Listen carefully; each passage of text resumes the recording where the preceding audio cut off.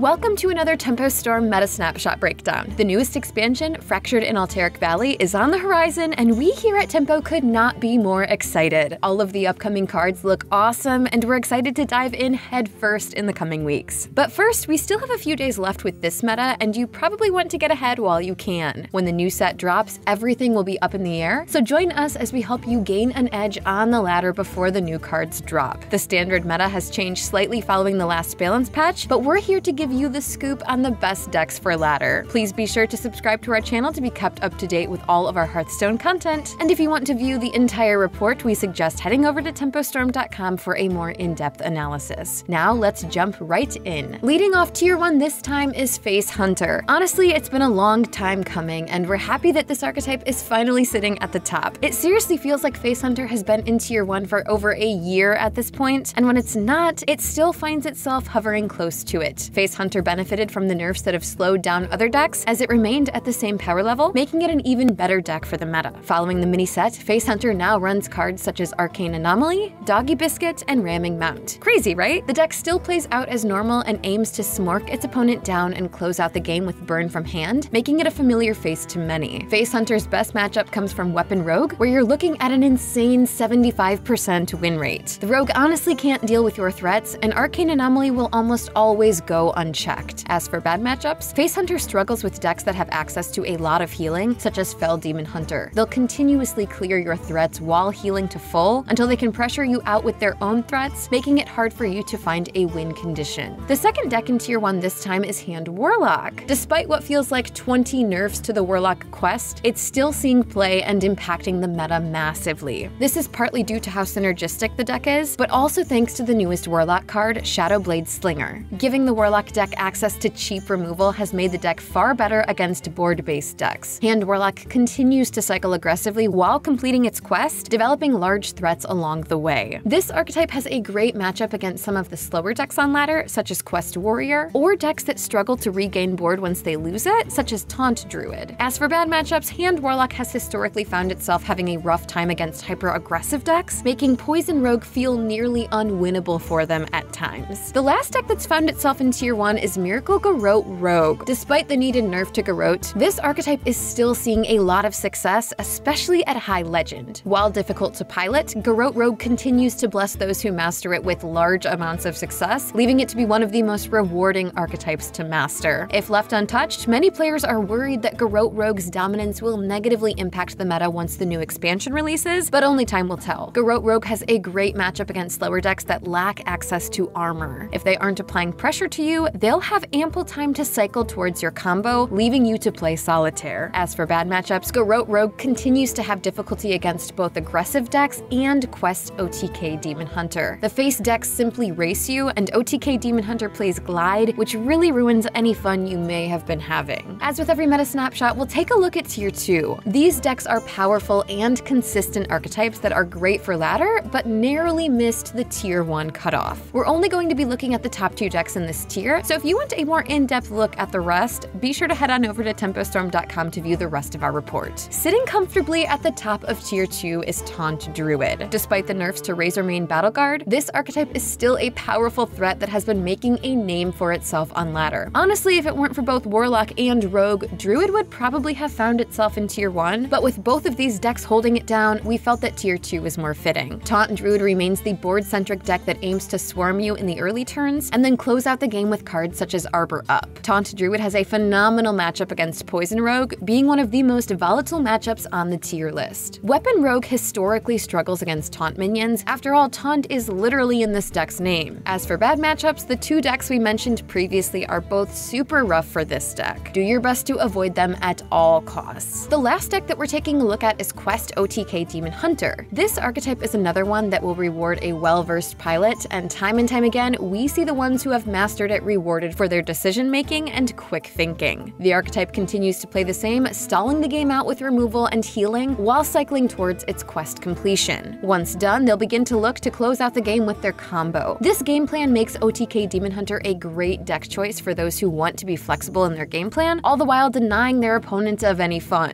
OTK Demon Hunter performs best against both Garrote Rogue and Fatigue Warlock, as you can deny their game plan with Glide while easily working towards your own. On the other hand, you'll find yourself struggling with both Weapon Rogue and Quest Warrior. Rogue has access to enough weapon buffs to continually pressure you, and Valeera can use Garrote to burst you down from full if needed, and Quest Warrior has a constant amount of threats, with their quest giving them nearly endless pressure. The Hearthstone meta has evolved a lot over the last expansion, United in Stormwind. While some players may have not liked the card set too much, it's important to remember that many have loved it and will miss this meta when it's gone. We're excited to see how Fractured in Alterac Valley changes the game, and we'll be here to report on it when it's ready. If you enjoyed this video, please be sure to subscribe to our channel to be kept up to date with all of our Hearthstone content. We'll see you next time!